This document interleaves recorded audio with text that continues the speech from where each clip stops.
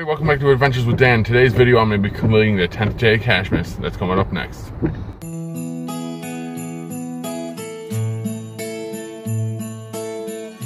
Alright, this is what I'm having to deal with, a rainy, wet mess.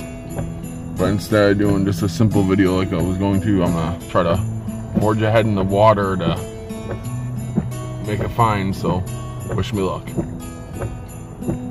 Alrighty, I'm braving the elements of the rain. The rain sort of let up as I was filming my intro, so let's see if I could get this cache find made here.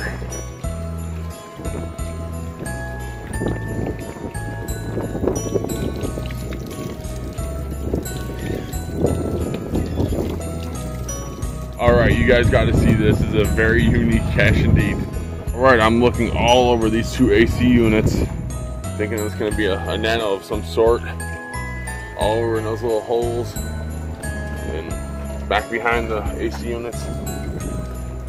And I get a look at this and I'm like, that's interesting. There's no wires or anything coming from it, so being a cacher, I'm going to investigate. And I open it up and there's the cache. Wow, that deserves a favorite point indeed. Alright, I'm going to catch up with you guys in a few minutes. Thanks for joining me on 12 Days of Cachemas, and this is day 10. Stay tuned tomorrow to day 11, and there's only one more day left, which is Christmas. Thanks for watching.